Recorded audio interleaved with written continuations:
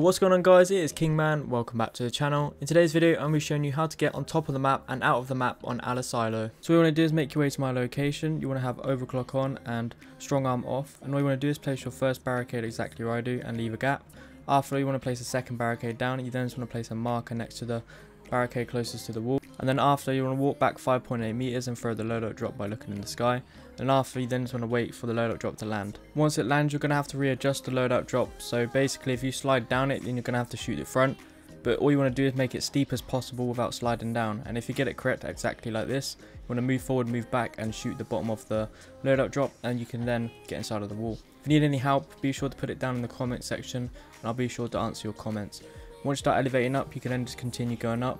Just try to avoid the little gap where the gate is. You'll be fine. You can also get on the tower. If you continue to follow me in the video, you can then get on this barrier, basically out of the map, as you see, because I'm in the red zone. Just try to avoid this here, as you see, because you can drop down.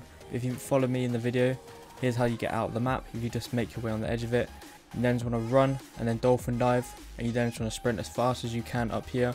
And then eventually there will be no timer. Once there's no timer, don't go back in and time out, otherwise obviously you will die. But if you follow me in the video, you can also get up here. You can walk around and do whatever you want. Just try to avoid the death barriers. Also make sure you do avoid these green parts, because they are fake and you can literally fall down. But yeah, that is it for today's video. I'm Kingman 24. Make sure you do like and subscribe because we're very close to 4K. And yeah, peace out.